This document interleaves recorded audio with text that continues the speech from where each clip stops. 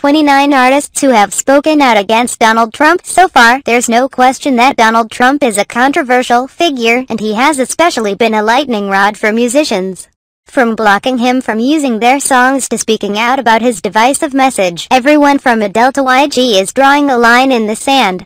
Turtles say use of "Happy Together" at Republican National Convention was unauthorized. As the Republican National Convention kicks off in Cleveland, we've rounded up dozens of artists who won't be sporting a "Make America Great Again" hat anytime soon. Adele's camp sent a cease and desist letter to keep her no.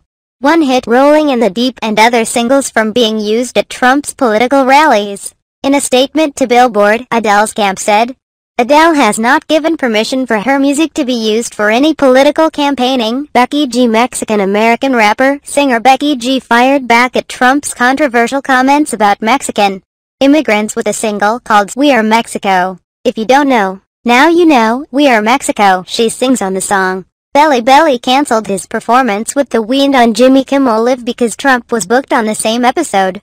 In an interview with Billboard, Belly stated that although he may be Canadian and isn't one to get into politics, he didn't feel right being the court jester for a false king in what would have been the rapper's first major U.S.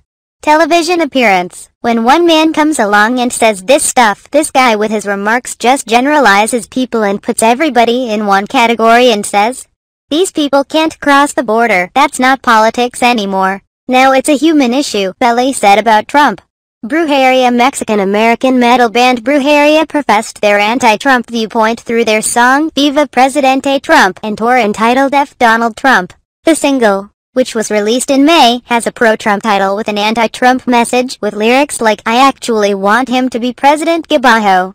Because he wants war and so do we." Cher, arguably the biggest voice in music against Donald Trump, Cher consistently tweets her disdain for the Republican candidate, adding a toilet emoji to his name each time. In an interview with Billboard, Cher said, "I don't like anything about Donald Trump. It's a joke at a time when you really need serious people." Ellie Goulding, when a fan tweeted at vocal Trump critic Ellie Goulding not to stick her nose into politics and make me not want to go to your concert, the Lights singer responded, "Don't come."